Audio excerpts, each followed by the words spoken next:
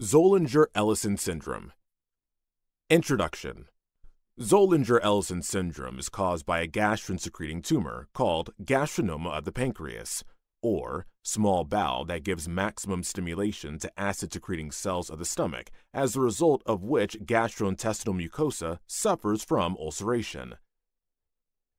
This syndrome is sporadic in 75% of cases, and the rest, 25%, are familial, as a part of an autosomal dominant familial syndrome, multiple endocrine neoplasia type 1. The usual location of gastrinomas is in the duodenum in 60% of cases, followed by non-beta cells, islet cells of the pancreas, in 30% of cases. 60 to 90% of gastrinomas are malignant in nature.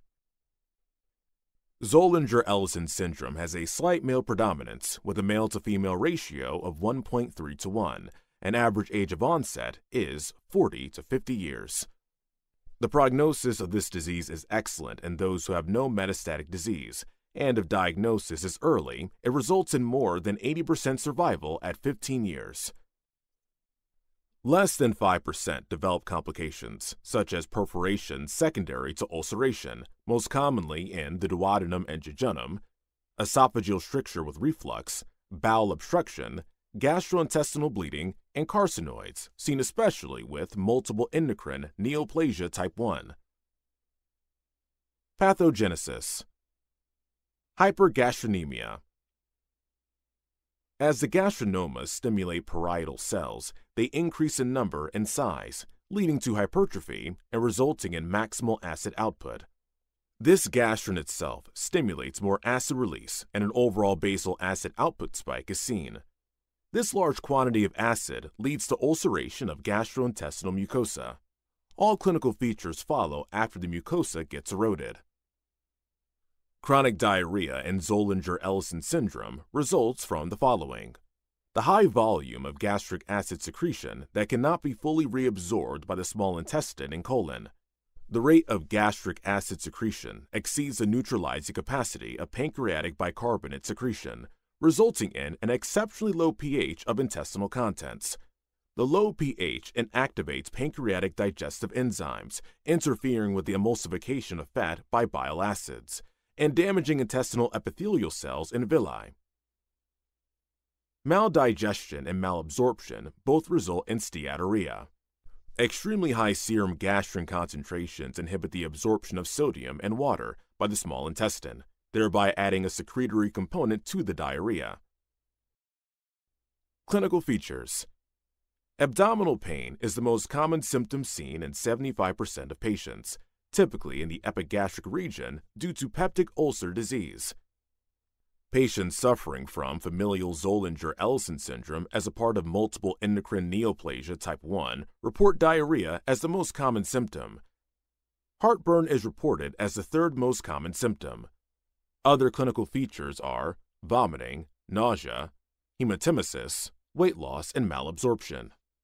It's important to note that in patients with familial Zollinger-Ellison syndrome, multiple endocrine neoplasia type 1, a careful anamnesis for nephrolithiasis, hypercalcemia, and pituitary disorders should be undertaken. Conclusive symptoms that indicate Zollinger-Ellison syndrome are multiple peptic ulcers located in the first part of the duodenum and refractory to standard therapies, peptic ulcers with secretory diarrhea, undetermined etiology in patients with peptic ulcer disease, positive family history of multiple endocrine neoplasia type 1, the presence of symptoms like kidney stones, increased prolactin levels, etc. Diagnosis. Investigation of choice is secretin study, fasting gastrin more than 1,000 picograms per milliliter. Basal acid output more than 15 milliequivalents per hour. Basal acid output. Maximum acid output ratio more than 0.6. Endoscopic features. Over 90% of patients with Zollinger-Ellison syndrome develop peptic ulcers.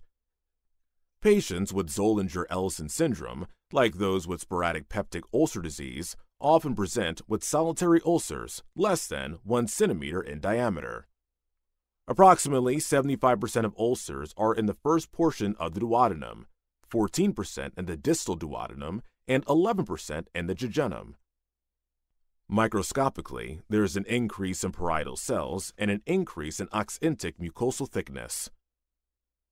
Endoscopic ultrasonography helps in tumor localization, usually located in the gastrinoma triangle.